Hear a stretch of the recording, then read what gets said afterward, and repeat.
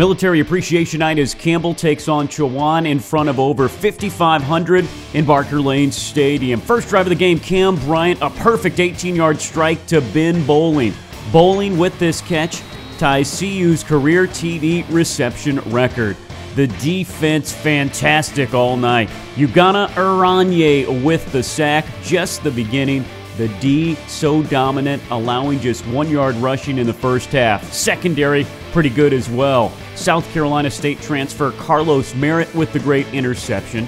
And then back on offense, it's Bryant again. Heaves it to Aaron Blockman, who goes up and gets it. Take another look. An amazing catch for Blockman's second TD of the season.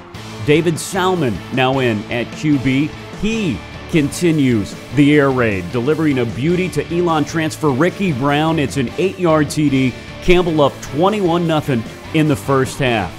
Salmon again, this time delivering a beauty on the slant. Damon Simmons, 19 yards. Campbell up 28-0 at halftime.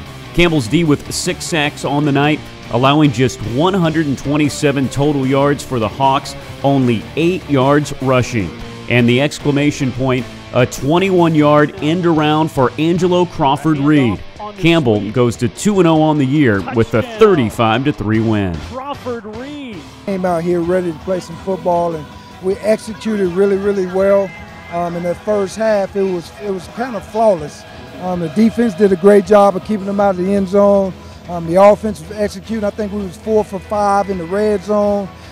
Those type of things right there is what you're looking for from your football team. We got playmakers, we got a good old line, and we got great play callers. So it's just a matter of me getting the ball to those guys and letting them do what they do. Like I said, I said it last week, just being a point guard, trying to dish it out and get everybody their assist. And those guys are so good, they'll handle the rest. I just got to get it to them. Block them in camp, so we knew they're going to be good.